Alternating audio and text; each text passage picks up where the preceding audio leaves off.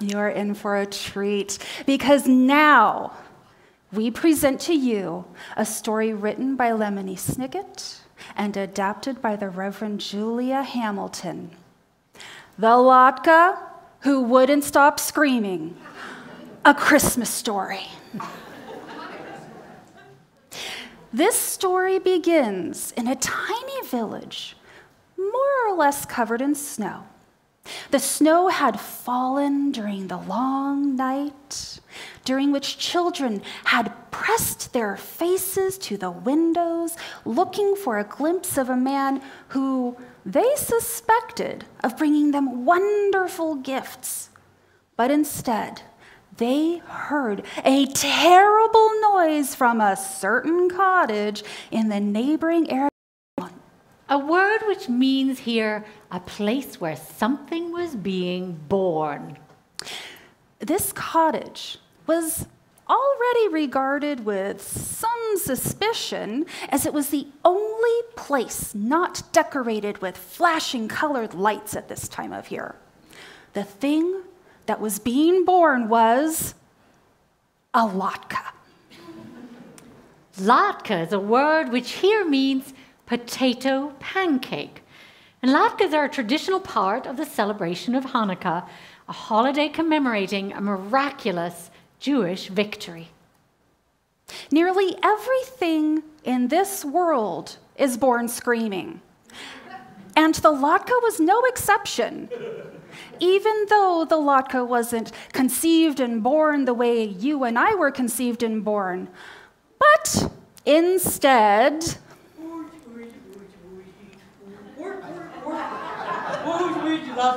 Latke day, who's in the onion, and the potato and the bacon, and the cutty, and the witch, and the potato and the daisy, and the boingy, and the salty, and the little bitty salty, and the wing, and the borky.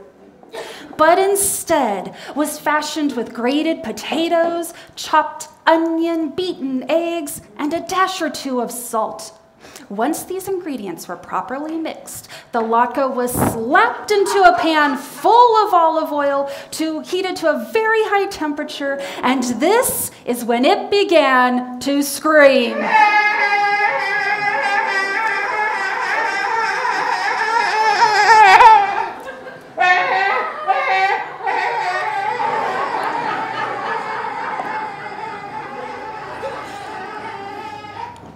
The latke was suffering so much that it leaped out of the hot pan and out the window of the cottage and began to run screaming out onto the boulevard. Now, this might seem like unusual behavior for a potato pancake, but this is a holiday story in which unusual things tend to happen. The latke ran past a row of flashing colored lights which hung from the rain gutters of a less suspicious cottage. What's all this ruckus? We're the ones that are supposed to be dominating the neighborhood with our cheerful glow. I was just thrown into a pan of boiling oil. Can you believe it? Yes, but we can't imagine why. Because I am a latke. The olive oil reminds us of the oil used to rededicate the temple following the defeat of Antiochus at the hands of the Maccabees. The oil was only supposed to last for one night, but there was a miracle, and it lasted for 8. Plus, the frying makes my skin so crispy and brown. So you're basically a hash brown. Maybe you could be served alongside a Christmas ham. I am not hash browns. I am something completely different.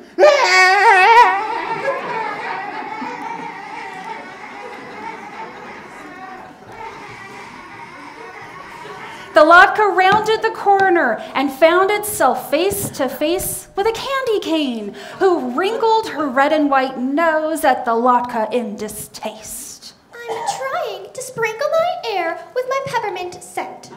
Your mouth-watering smell, not to mention all that yelping, is spoiling the effect.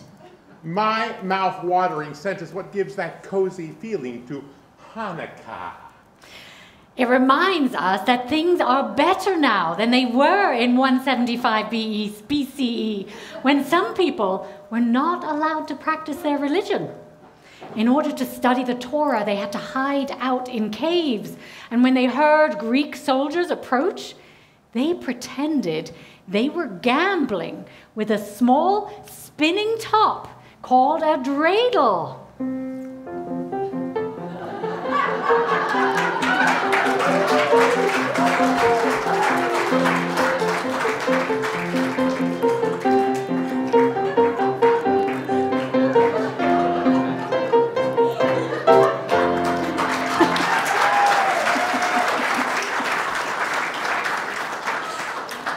Sort of like Joseph and Mary hiding out in the manger. Someone should write a Christmas carol about you. I have nothing to do with Christmas. I am a completely different thing.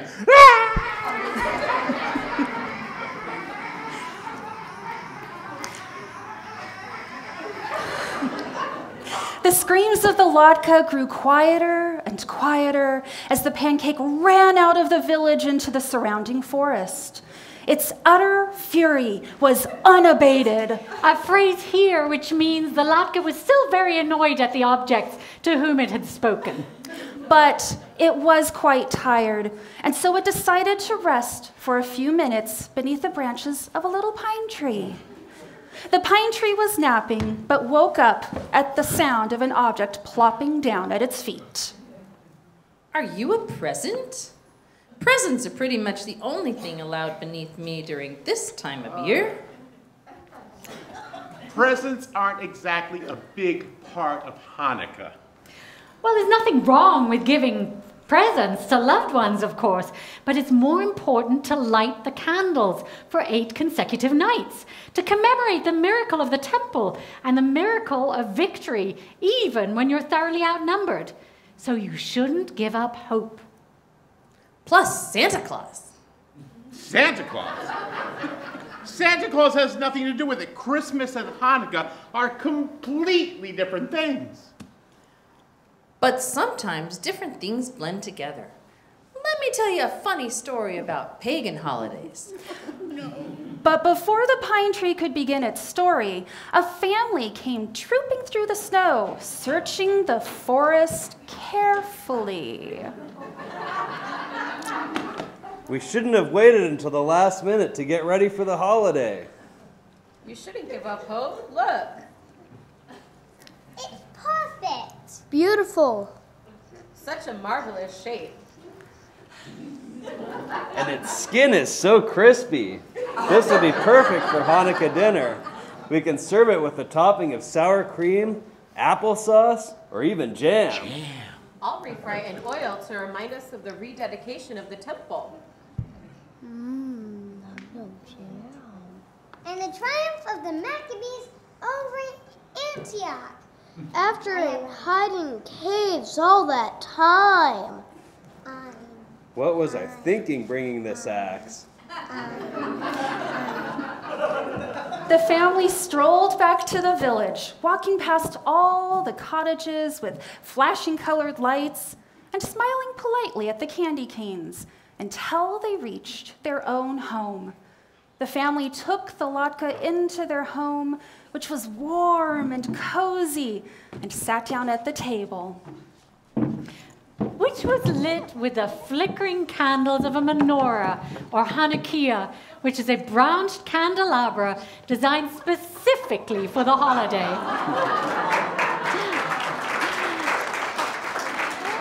It's very frustrating not to be understood in this world. If you say one thing and keep being told that you mean something else, it can make you want to scream.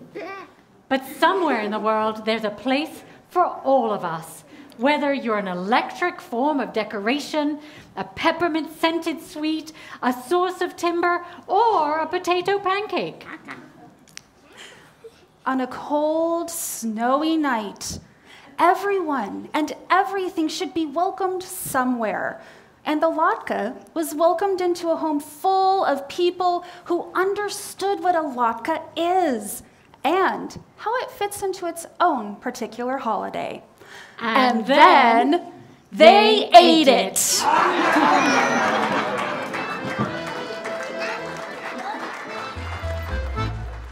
Und wir seien alle Brüder, oi, oi, alle Brüder. Und wir singen freiliche Lieder, oi, oi, oi.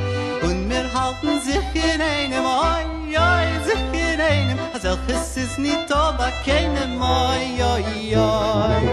Oi, oi, oi, oi, oi, oi, oi, oi, oi, oi. Oi, oi, oi, oi, oi, oi, oi, oi, oi, oi. Ay, ay, ay, ay, ay, ay, ay, ay, ay, ay, ay, ay, ay.